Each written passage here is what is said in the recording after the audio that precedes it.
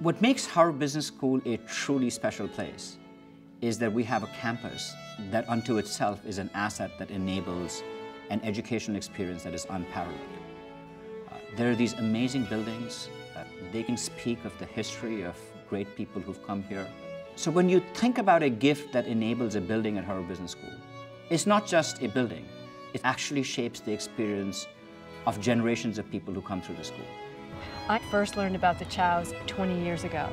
Just these wonderful stories about Dr. Chao and Mrs. Chao and their daughters, Elaine, May, Christine, Grace, and Angela. The role that they've played in the United States, in China, the kind of philanthropy that they've done, it's absolutely remarkable. So my parents have always believed in the transformative power of education. There was this running theme in our family that you educated yourself to become productive members of society, so that you had something to contribute back. Well, my parents are very grateful to Harvard University for educating 4 of their daughters. Harvard has a very special place in our hearts. I think the story of Dr. and Mrs. Chao and their daughters, it's just an amazing one, and this is honestly for me a thrill of a lifetime. The Chao family story is just an extraordinary story. In so many ways, it exemplifies the American dream. You know, my father came from very difficult economic circumstances. He grew up in a farming village of 10 families. I was born in a small village close by to Shanghai. And at the time, China was totally in turmoil. During the Japanese War, my family was forced to move from their hometown to Nanking. My mother had to leave her family home in Anhui province and go to Shanghai. There, she met a promising young man who pledged her his love. I went on the ship. I started as the second officer, and I learned very fast. At the age of 29, I was the youngest captain at that time. In the chaos of the Chinese Civil War, they each made their separate way to Taiwan. And there, my father looked for her. I learned to be detective because I have to find her. Finally, I did. Winning her heart and that of her parents as well, to marry her and start a new life together. I took the highest examination in China. I broke all the records. And China had this examination more than 500 years. So the government gave me the chance to go abroad. Just when he's been made one of the first captains, he comes here to seek opportunities.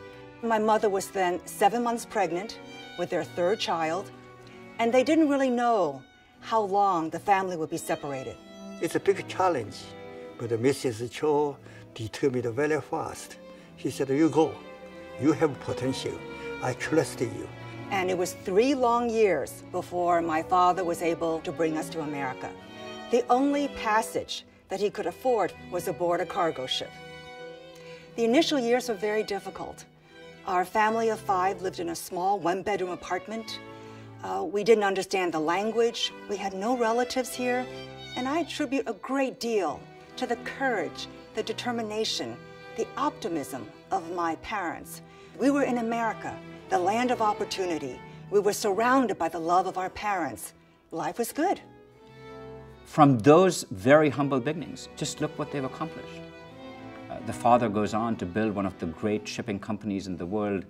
The mother, after she puts all her children through college, herself goes on to earn a degree. The daughters go on to do remarkable things in life. Elaine Chao becomes a member of the president's cabinet. Angela Chao now runs her father's company and has become a great shipping magnate in her own right.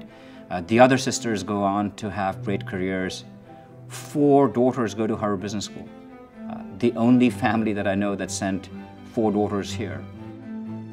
My mother sacrificed herself to help her husband realize his dreams and to prepare her daughters for the future. She came from a progressive family who believed in the value of education, regardless of gender. It was very unusual for a young woman to be educated during her times. Her education was interrupted by the war, so that was one of the regrets of her life. Finally, she accomplished a master's in Asian history and literature at the age of 53. My mom used to say that it was such a happy time in her life because it was something that she'd always dreamed about. And she loved that chance to learn again. So the new Ruth Mulan Chu Chao Center is going to be magnificent. It will transform our campus. The educational experience that hundreds and thousands of students will have at Harvard Business School across generations will occur in this center. My parents' lives are defined by certain values and traits. The love of learning, their enduring love. I mean, they have such a wonderful love story. The contribution back to society and building bridges between East and West, which we hope inspires anybody who walks into the building. These are big gifts for helping us with a building that will be named after Ruth Mulan Chu Chao. It'll be a beacon for education. It will represent her highest hopes. The fact that this building started, the year that we're celebrating 50 years of women being admitted to Harvard Business School, has a symbolism that is so powerful.